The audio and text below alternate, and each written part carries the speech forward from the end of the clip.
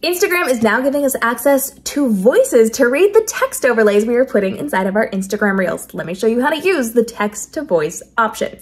Once you're inside of your Reels and you've added your photos, or video clips, and you've put your text overlay on it, you're going to, if you need to, tap on that text to bring up this bottom button here. And once you see this button, you're going to long press on that. Now, when you do that, it's going to pop up this display here, and you can see how you have those controls to manipulate what you need for however long your text is going to be lasting, on what clips, etc. Down here on the bottom, there is a text-to-speech button, and that is automatically off. You have to go in and toggle that on. You're going to be able to then click on that, and they have 2 voice options as of right now. So all you have to do is click on one of those. It's going to take a second to load it, and as This is Gemma, my English Springer Spaniel.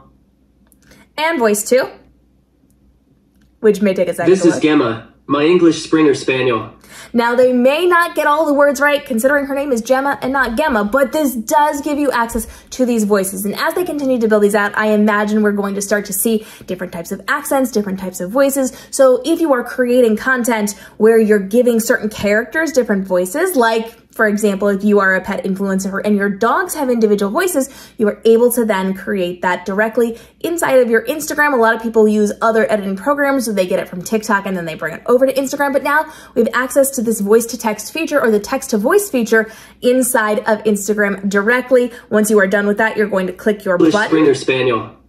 And now you are going to... This is Gemma, my English Springer Spaniel. You're going to be able to swipe down. This is Gemma, my English Springer Spaniel. All right.